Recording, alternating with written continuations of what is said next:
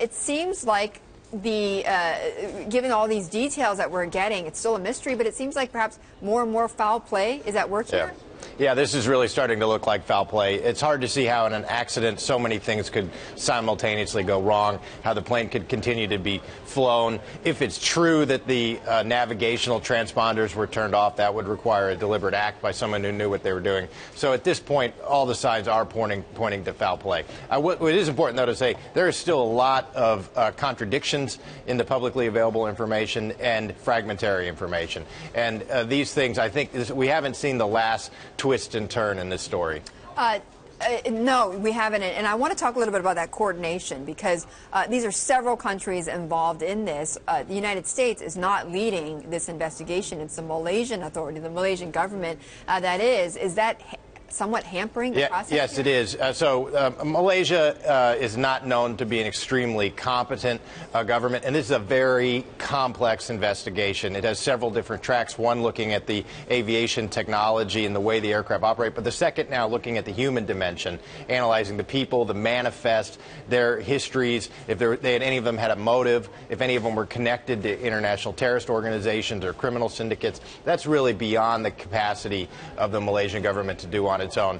Nonetheless, these governments are very protective of their prerogatives and won't want other countries, including the United States, stomping around in their own investigation of, frankly, their airline and their citizens. Richard, you mentioned on the airplane, though, that it looks like it was that some of these systems were deliberately turned off. Who has the right to do that? It's the pilot. It's a good question. The pilot or the ground crew acting in conjunction, but certainly someone who had a deep knowledge of that aircraft. No, but on the plane, it's just the pilot? Yeah, presumably the pilot and the co-pilot were able to do it. I don't know if the stewards were able to do it, but probably the pilot and co-pilot. So those are the two focal points of the investigation: is who are these guys? What were they up to? Did they have any motive to do this? Do they have any history of connection with terrorist organizations? Do they have a psychological history of problems or something like that? Suicide is a possibility. There have been other cases in aviation history where the pilots have essentially committed suicide by crashing the plane. But this is almost too complicated for that. But I was going to say, I mean, that would have been a sudden action in which people on the airplane could not have reacted to. But if this airplane was flying for several hours, exactly. So this really points. What was going on in that airplane? It points to possibly a hijacking, maybe some sort of kidnapping of one of the passengers, maybe a theft, extortion, or a terrorist attack. And it's conceivable that this plane was going to be used in the style of the 9/11 attack, flown into a skyscraper somewhere. All these things, we've got no evidence indicating any of these scenarios at this time. And yet, Richard, if it was a terrorist attack, or if it was something along the lines of, as you mentioned, what a 9/11, wouldn't we have heard chatter?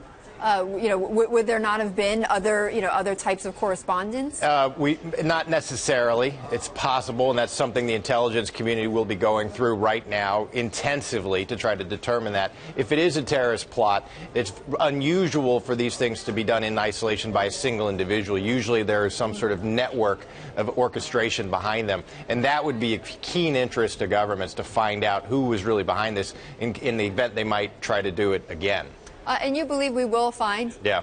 Eventually you get to the bottom of these things. This has already gone on as this huge global mystery for far longer than any of us anticipated. I'm confident we will get to the bottom of this at some point.